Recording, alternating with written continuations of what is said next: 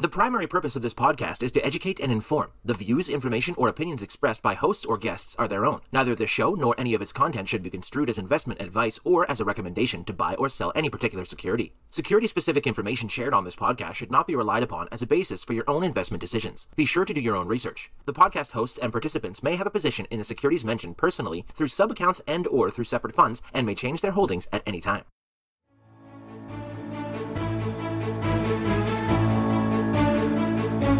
Welcome to This Week in Intelligent Investing, where we examine timely and timeless investing topics to help you become a better investor. Enjoy authentic, unscripted discussion featuring Phil Ordway, Elliot Turner, and other thought-leading investors, brought to you by MOI Global. And now, here's your host, John Mihaljevic.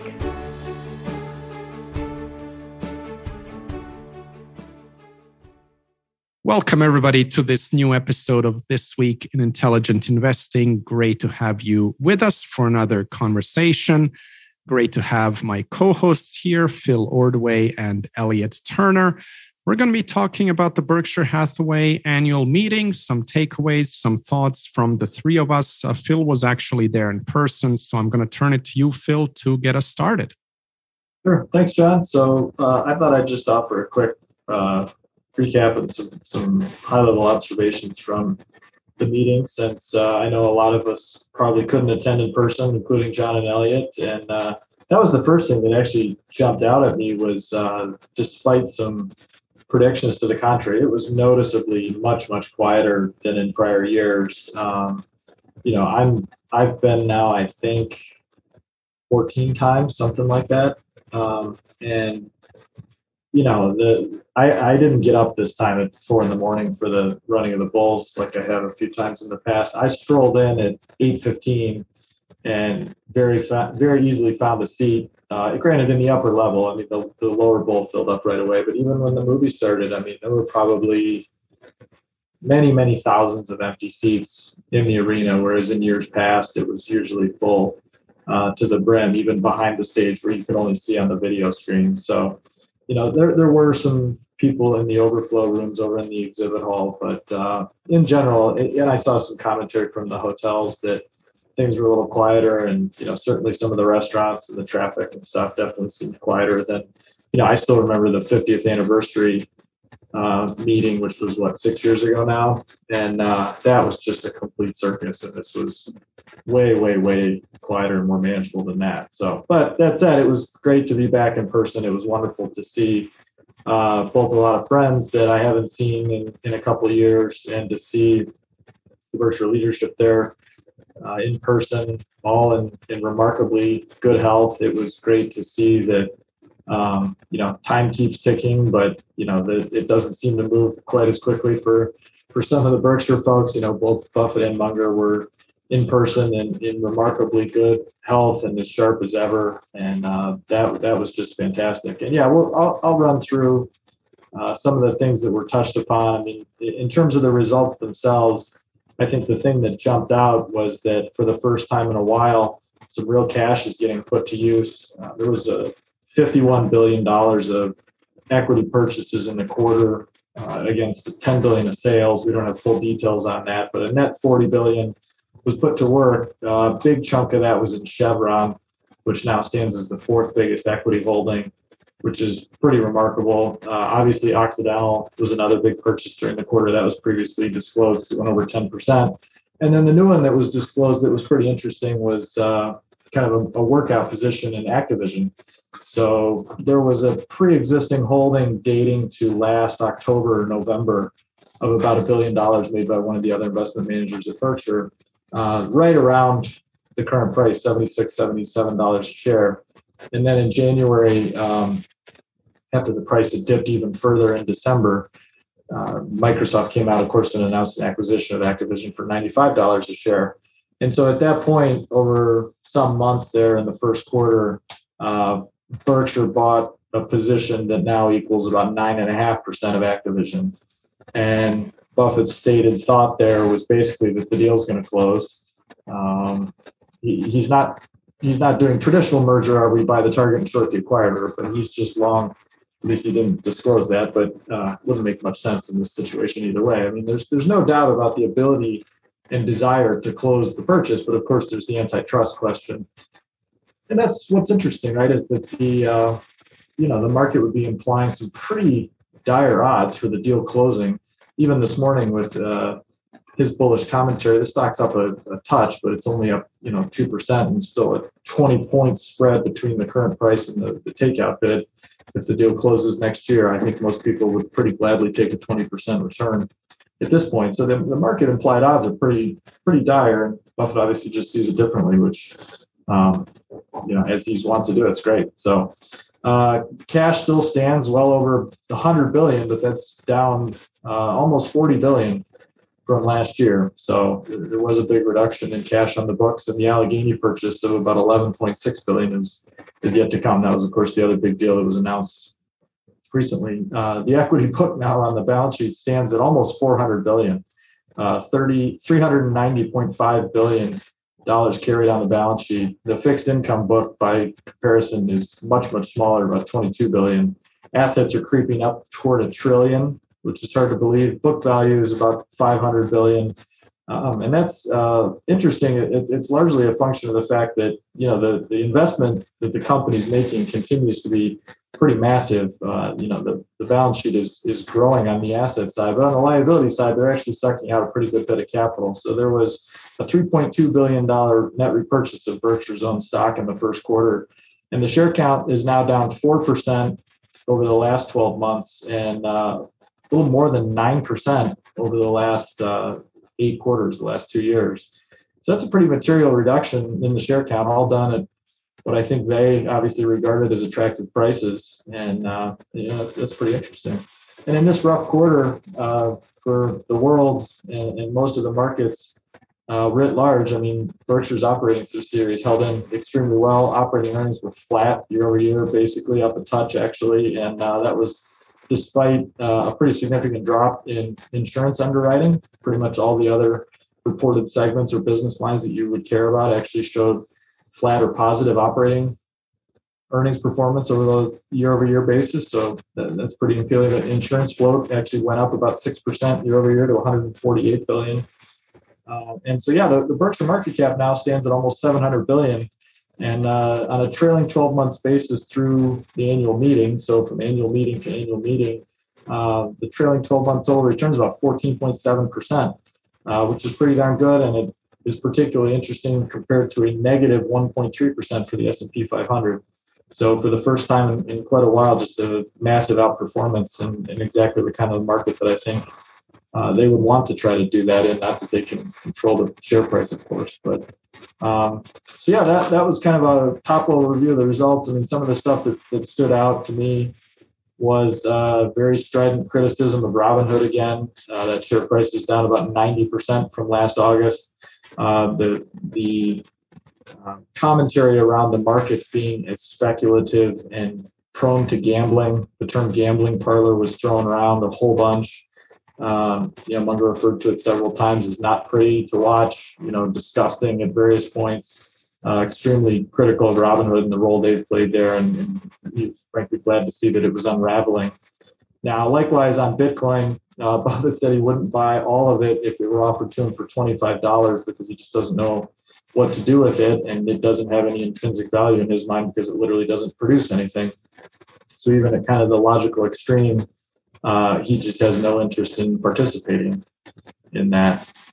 Another recurring theme that came back was that size continues to be an anchor, as they have warned for at least 20 years, probably more like 30 years, that at some point Berkshire would become so big as to shrink the competitive field on which it can participate. And we've certainly reached that point. So it's just gotten to where no deal of any size that could possibly be meaningful to Berkshire can be ignored. But there just aren't that many of them. And that was hammered home many, many times as we saw. And there's just so few opportunities to put that kind of money to work that can actually move the needle. That's why Activision is probably the one and only merger workout kind of situation they could even pretend to participate in at $75 billion, I think, is the purchase price there. So it's big enough even for them. Let's see, what else? The market cap now is about 0.36 times book value, but they were buying back stock pretty handily around or above that level throughout. I mean, again, we raised the floor there from, I think it was 1.2 originally to 1.3 and then got rid of it altogether. So I think it's safe to say that that is no longer any sort of hard cap or hard test.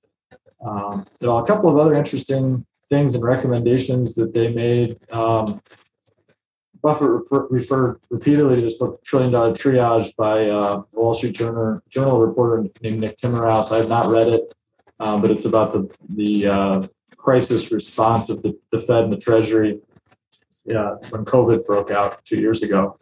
It looks very interesting. A couple of friends of mine are reading it right now. I'll have to report back, but that definitely looks like an interesting one. And that was tied closely to the discussion of inflation, which was also pervasive throughout the meeting. And the basic thought there was that, yeah, of course, we're having lots of inflation.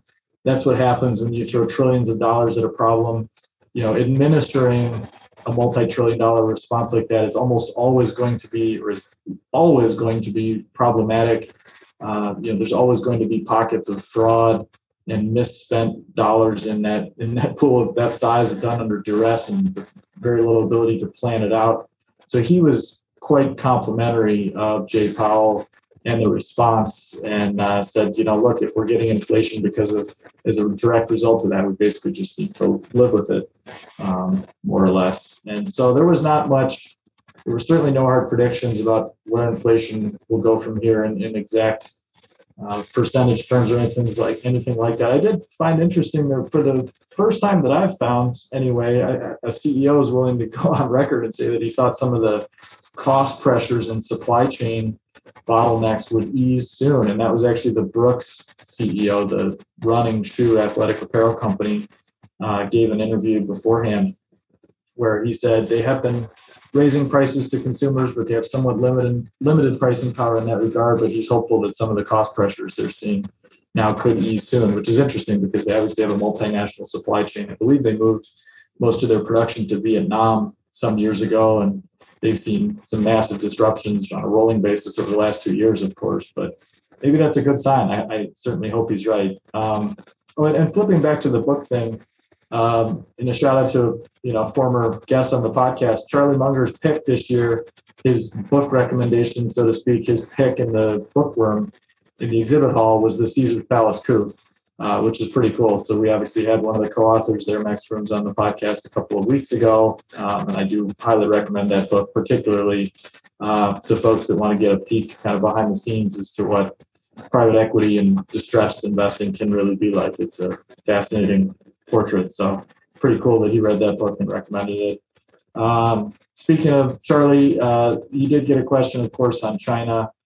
And he said that basically he's willing to take on some of the risks there. And he acknowledged that people's perception of the risks surrounding China are far higher than they were a couple of years ago. But he basically said that he's willing to accept those risks because he thinks he's getting better companies at lower prices. I don't think there was a direct question about any of the individual companies in China. If there was, I missed it, but he kind of shrugged and acknowledged the situation, but it didn't seem to be a total 180 or even a significant deviation from his prior thoughts, that's for sure. And then, of course, the two shareholder proposals that came up during the formal meeting portion of the event. There was the one from CalPERS that was, they were asking to split the role of chairman and CEO, basically remove Buffett as chairman and install someone else. And that failed pretty handily, as you might expect. And Charlie Munger called it one of the, I think his word was asinine, one of the most asinine things he's ever seen. And the other one was a more a shareholder proposal that would have required a more comprehensive company-wide report on carbon footprints and that sort of thing. And that also failed. I don't think either one was a big surprise, but I think there was some thought amongst certain people that there might be a little more grassroots support for one or both of those proposals, but neither one proved to be the case. So with that, I'll stop there and kick it over to you guys for your thoughts. Yeah, so it sounds like, it was great to see a lot of people there. I wish I could have gone. I was supposed to go to the 2020 meeting, but, that's the first one that hadn't happened. And this one wasn't possible for me to travel. But anyway, I got to listen to as much as I could, and I followed some great tweet storms, some threads on what was being said and the topics of conversation. I did find the merger arb piece fascinating. That's been a part of Buffett's toolkit for quite some time. I don't think it's been deployed recently. And, maybe he's got some conviction that it gets through. I'd imagine he's got quite a bit, but it's interesting to see such a sizable position, like to be able to go in that big and merger arb. And I'd imagine there's some degree to which he's like, hey, worst case, it's not a bad business, but more likely than not, it gets closed. I wonder, in this environment, if there will be some more such those kinds of opportunities that open it up. I don't expect to see Buffett take a position in the Twitter merger arb. It's got way more esoteric risk than does Microsoft closing on Activision. I found the magnitude and velocity with which Buffett allocated in the first, I should say Berkshire, not Buffett per se, in the first quarter to be very interesting. There was a lot of consternation about why Berkshire was so slow to allocate during the COVID crash. And I'd just posit some thoughts that, in peak COVID fear, it was a lot harder to have a grasp for what the world would look like in a couple months or even a couple years. And, I go back to thinking that after the financial crisis, the bottom was in 2009, and there were great returns from 2009. But 2011 was the valuation low for the market and was like a much clearer risk reward than was peak uncertainty in the financial crisis. And I'm not exactly saying now is better valuations than existed during COVID. I'm not saying that. But I do think in terms of where the world's going and how you could frame what is certain and what's not, or what's knowable and what's not knowable from here, I think it's definitely a little easier. And you are actually seeing some pretty damn good businesses trading at or below their pre-COVID levels. So maybe that motivated something, or maybe it's that Buffett has a great lens on inflation, has some fears about inflation, and a lot of this allocation is going to stuff like energy companies and merger arb, and not necessarily direct bets on the economy and clarity thereof. So it'll be really interesting to see the 13F and get broader perspective on, which of these potential theories is right or not. And then, I thought there was one really interesting quote about inflation that, I think Buffett called Powell a hero, and that inflation exists today for all the right reasons. And I think, it's worth emphasizing, because a lot of people try to moralize around inflation and don't necessarily reason or they assume certain counterfactuals that weren't possible at all. And we're in this for some of the right reasons, but like you said, Phil, interesting to hear the Brooks CEO say, hey, maybe, the supply chain stuff is getting behind us. And we've heard indications of that from Amazon too in their earnings last week. They said that they have, some of the best fill times since before the pandemic by a lot. So maybe, just maybe, it's starting to ease, and that might have motivated the allocations here. But yeah, I don't know. One other thing I should have mentioned to your point about a forward-looking view of the world. I mean, you can't now ignore certainly the massive added exposure to the energy sector, right? I mean, he did talk a lot about how no one would have thought or expected or predicted that we'd see front-month oil futures contracts trading at negative $37 a barrel. And that was with a little bit of, a meaningful multi-billion-dollar exposure to the Oxy preferred at that point, I think. And certainly now he's got a lot more exposure to Occidental and a huge exposure to Chevron. And,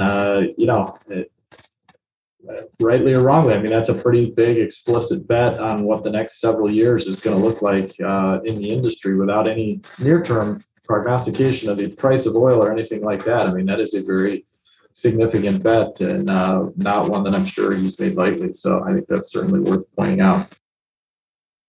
Yeah, and I think it's also pretty significant that, he's embracing commodity companies. I mean, in the past, I feel like, especially with Munger's influence, they've been known for buying great businesses that grow over time. And now, Munger had some very complimentary things to say about ExxonMobil, I believe.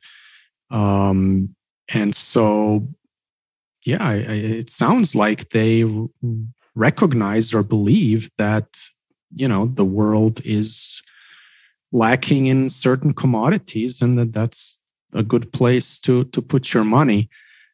I think Charlie's comments on Bitcoin were not surprising. That's been his view for a long time. So nothing new there.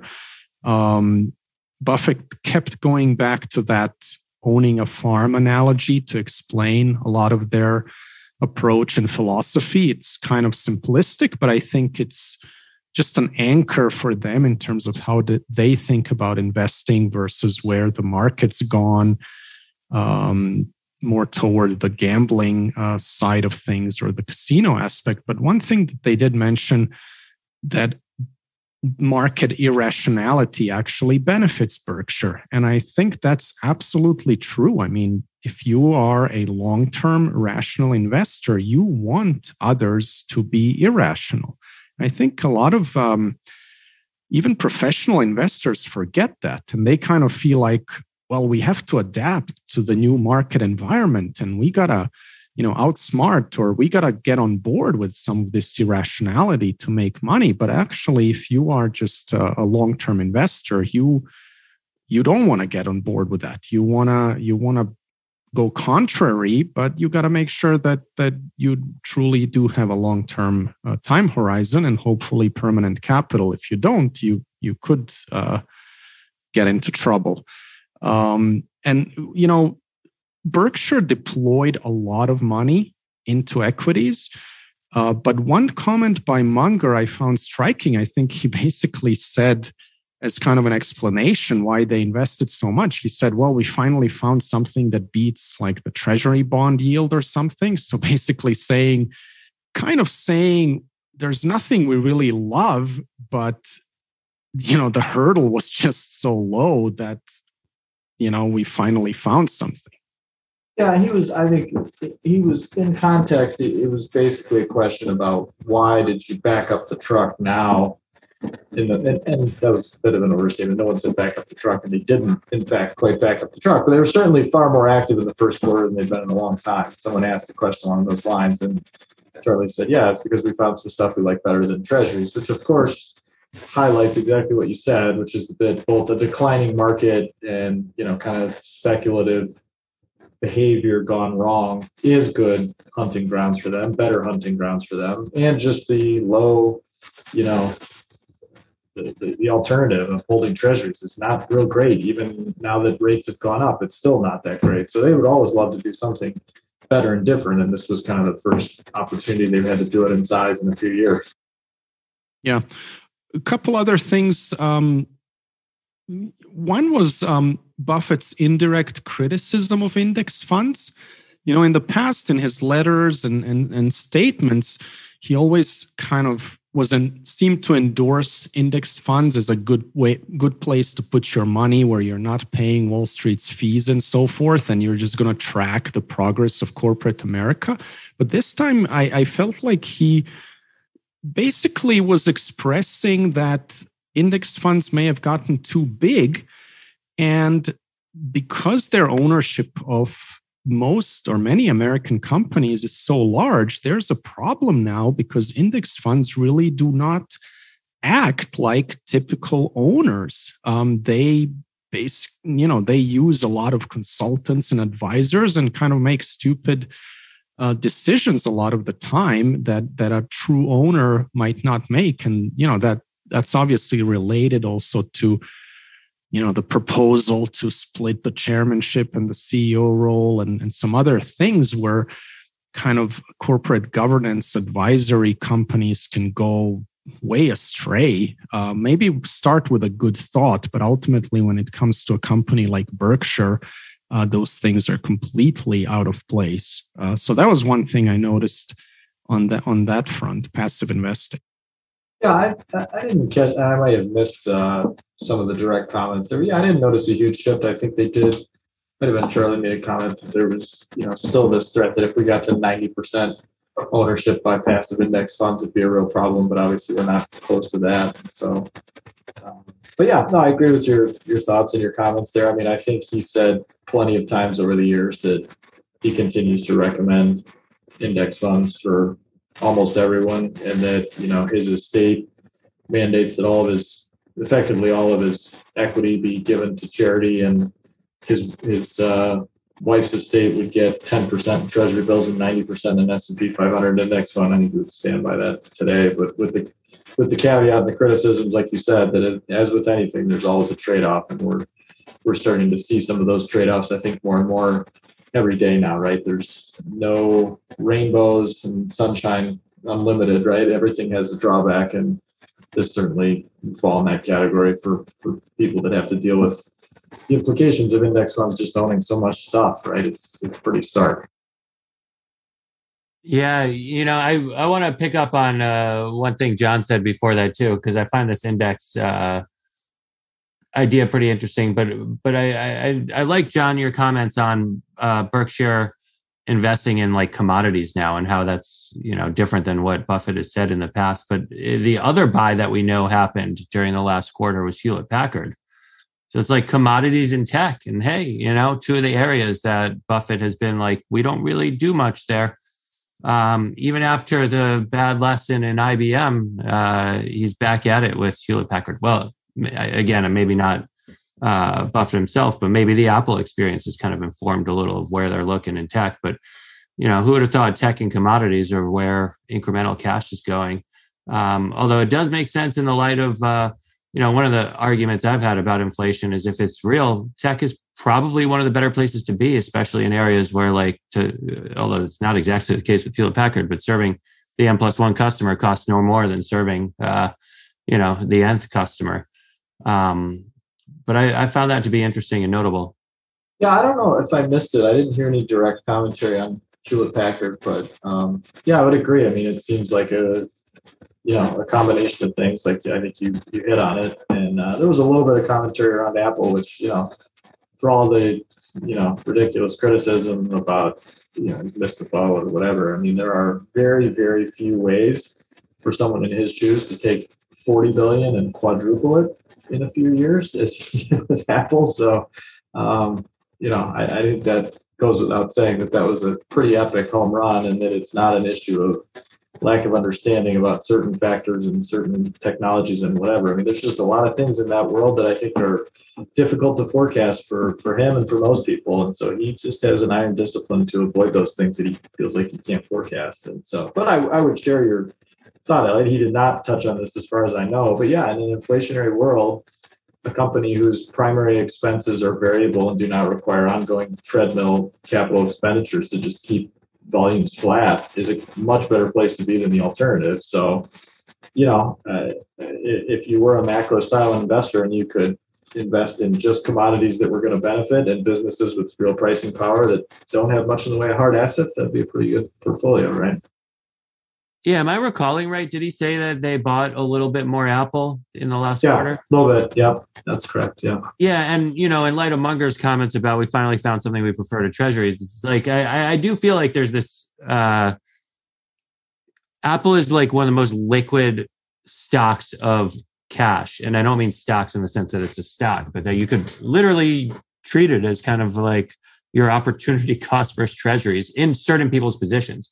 And I do think to an extent that's why it's got the valuation it does relative to some other more recently beaten down tech stocks. But I find that to be pretty interesting. That's great.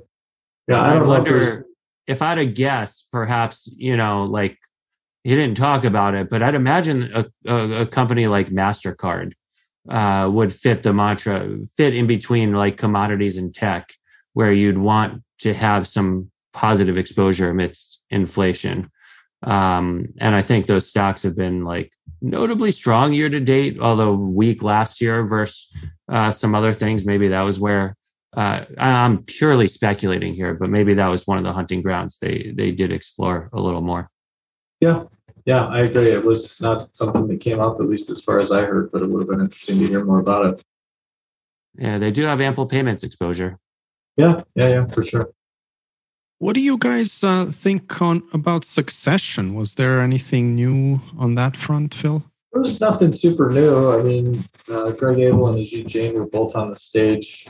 So there were 4 people on stage for the morning session, which was a notable change. I guess that's the first time there's ever been all 4 of them on the same stage. And then Ajit and Greg left after lunch, or went back into the audience after lunch. And so in the morning session, Ajit and Greg both answered specific questions. And so that was nice to see. There was no, as far as I know, there was no further explicit discussion, but I mean, Greg Abel's already been acknowledged as the CEO in waiting, so to speak. So I don't think there was much need for clarification there. I will say that through his answers and just through kind of thinking through it as I was sitting there, it became just blindingly obvious, as it has always been. So I'm sure other people have thought this as well, but it just occurred to me again that Ajit Jain is, in my opinion, by far the second most important person in the history of Berkshire. I mean, just the sheer amount of value that he's added to the company over the years is staggering.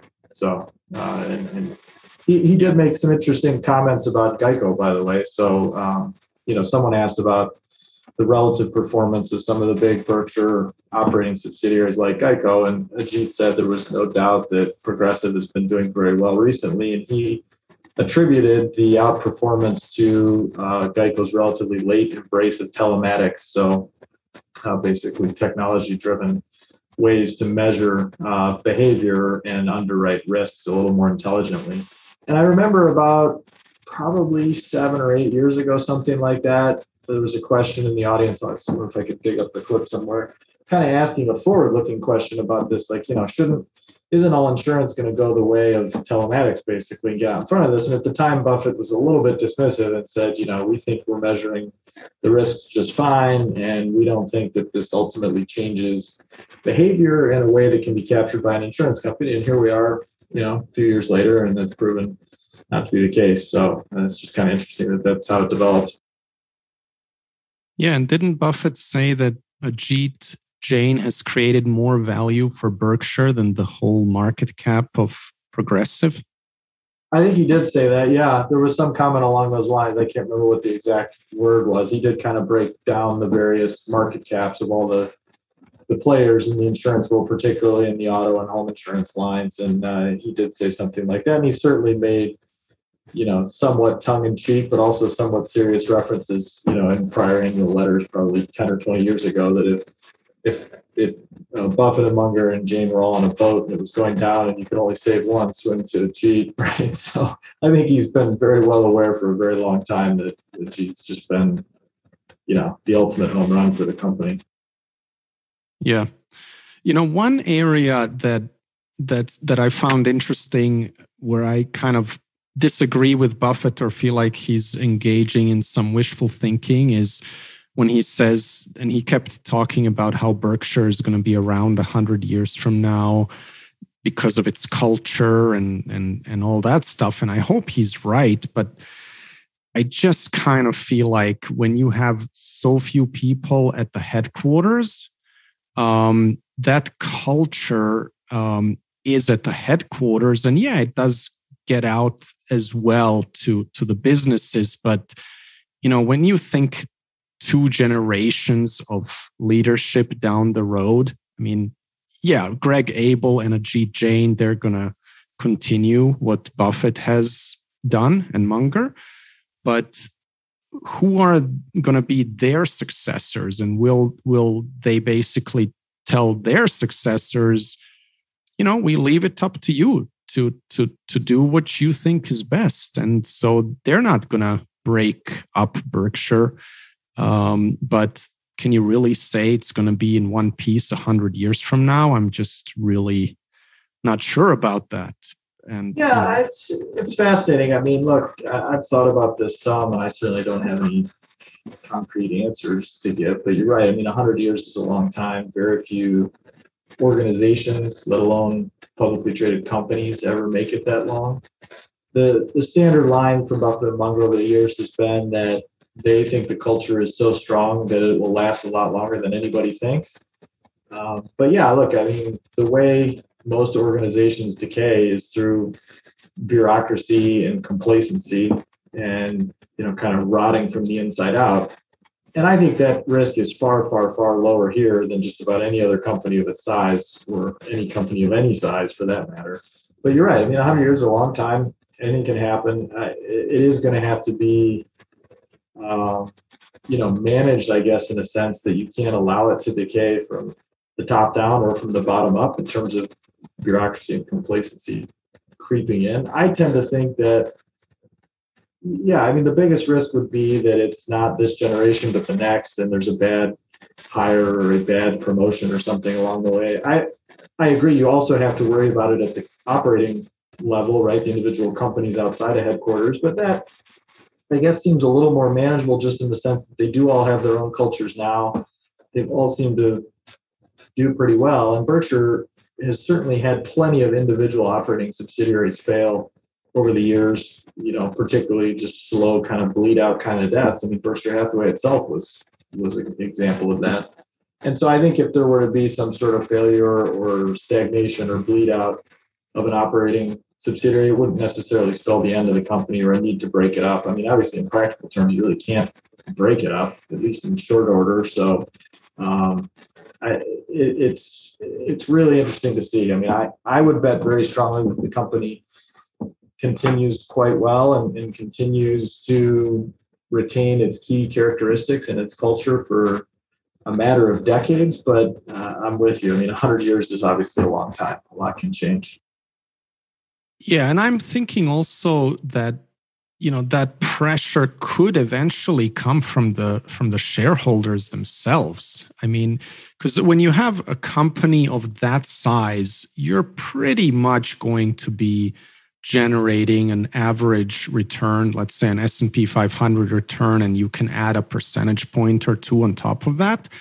But what that means is just because of normal volatility, you might have a decade where Berkshire delivers no return or underperforms.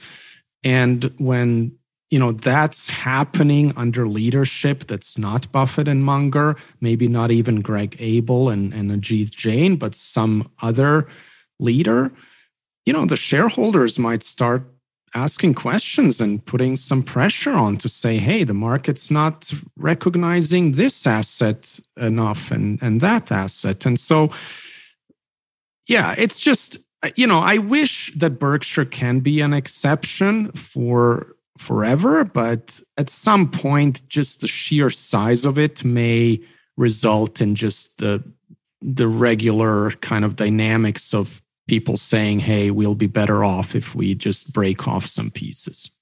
Yeah, I wouldn't preclude breaking off some pieces by any stretch of the imagination. I wouldn't preclude things that are currently somewhat unthinkable, like special cash dividends or something like that. But, and you're right, I would also think that at some point over the next 15 to 50 years, let alone 100 years, you'll see some measure of shareholder discontent and a proposal that has some chance of succeeding along those lines. Again, I would think that the overall performance of the company and the ongoing culture of the organization will carry the day, and that it won't be a sea change from what we currently have. Now, again, if the company stagnates or performs really, really poorly for a period of time, that's obviously going to make it easier for the insurgent crowd to come in and shake things up. But again, I mean, just from a practical matter, I mean, it's really not possible. If somebody came in and started agitating along the lines of, let's say, BNSF is underperforming and should be spun off, I mean, it's just not really possible. So both from a tax or an ownership basis. So, like you said, I think there will be plenty of saber rattling around that if you stick around for enough decades. Yeah, I keep wondering about this question. Like, why has Buffett not spoken more to succession? Like, why isn't it something where, there's an opportunity to shape it from his seat and at least to shape expectations? And then the other side of me is like, well, the less he says and does, the more degrees of freedom whoever, the future will have. the more opportunity, the more choices will be on the table. Like maybe there's a degree of deglomeration, maybe there's not, but the more you say up front, the more you become committed to a certain path. So perhaps that's quite helpful. But I feel like you can't just punt on it forever. You have to give people a sense of like today, if you're underwriting for the long term, you really do need to know what it's going to look like. I think he's given that. I think he's given that clarity now. I mean, I guess you could criticize the timeline on which it was disclosed or the circumstances under which it was disclosed, but I think the board has always been very explicitly informed as to what the plan would be, and the public has been less informed. I think that's actually appropriate. And look, I think it's going to look very much like a reconstituted board that has two of his kids on it to keep the, as the Ministry of Culture, so to speak, to kind of watch over things and have the last name and the gravitas that brings.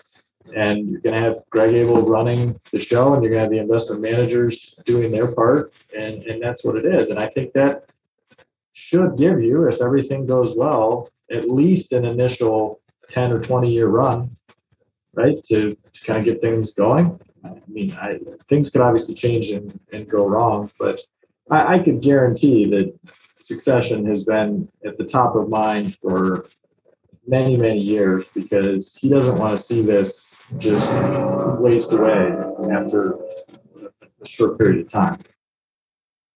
Yeah, no, you make good points, and I think that's very fair. Yeah, I feel just torn. Like, I think it's beneficial in a lot of ways to not give too much up front either. But it just, I think that was always a point that I didn't quite appreciate, was that if 15 years ago he had named an explicit successor, that just puts an unreasonable burden of expectations on that individual. And it raises lots of thorny issues if, as potentially happened, about 10 years ago, that successor changes. And so I think it actually made some good sense. And I think, as usual, he's playing chess when most other people are playing checkers, and has really thought through these issues. And I'm not saying there's a perfect answer. I just think this is probably the best answer given the alternatives. So, Phil, Sorry, go ahead, John. Yeah. No, I maybe as we wrap it up, I was just wondering kind of your overall impressions of the weekend in Omaha and what's changed from pre-COVID, and maybe if you have any thoughts on how it's going to look post Buffett and Munger. Is it even going to happen? Is there going to be another kind of magnet, so to speak? Yeah, that's a good question. I mean, my overall thoughts are that it was actually really nice to go back. I obviously haven't been to the meeting since 2019 because it wasn't held in 2020 or 2021. It was great to see that, the name on the arena may have changed, but that was literally about it. I mean, there's some interesting new construction projects happening in Omaha, and it seems to be doing well, but that's literally it. I mean, everything else was almost exactly the same. I mean, there were some companies that weren't presenting at their usual booth in the exhibit hall, but I mean, it literally was almost a carbon copy of prior years, with the exception being that the crowds were slightly reduced due to COVID, and everybody's a couple of years older. But it was reassuring in the sense that so little had changed, right? It was like you woke up from a bad 2-year dream. So that was good. Yeah, and as far as what'll change down the road, I really have no idea. I mean, I think we're all lucky to not have to worry about that until that day arrives. I mean, I think once the inevitable day comes when they're no longer in charge, I think the leadership that's in place will take up the torch and run with it, but it's obviously not going to be the same. I mean, you'll never be able to recreate what exists now. I mean, the people will be different. The circumstances will be different. I think there will always be an annual meeting. There will always be some sub-segment of investors that want to make that trip to Omaha and go to the annual meeting, regardless of who's nominally in charge of the company, because it's, in my opinion, it's the crowning achievement in American capitalism to pull this off and put it all together and have it persist for as many decades as it has with the results that it has. and all the people and careers and lives that it's touched, I think there will always be a demand for that. But I certainly expect that it'll look and feel much different at that point, no doubt. Okay, great. On a quick, more fun note, since that was a little gloomy, I did write this down because I thought it was pretty cool. During the movie, there wasn't a ton of new comment, but there was a Jimmy Buffett song kind of playing over a slideshow.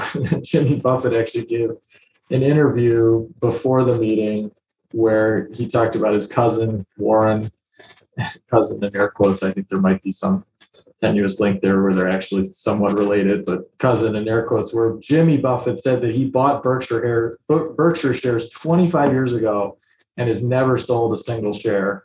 So he didn't talk dollar amounts, but I looked up the numbers, and the shares have returned about 1,138% over that period. It's about 10.6% per year compounded over 2.5 decades. So if Jimmy Buffett bought 10 grand of shares back then, he's worth 124,000 today, which is pretty darn impressive and really cool. That not that Jimmy Buffett needed the money, he does okay, I think, with his empire, but I thought that was pretty amazing that he bought shares 25 years ago and has never sold a single one. So hopefully that's a happier, cheerier thought in this dark and troubled world at the moment. Well, we'll end it there then. Thank you so much, Phil and Elliot. And I hope everyone listening enjoyed the conversation as well. We'll talk to you guys next week. Take care. Thank you for listening to This Week in Intelligent Investing, brought to you exclusively by MOI Global, the research-driven membership organization. Learn more at moiglobal.com.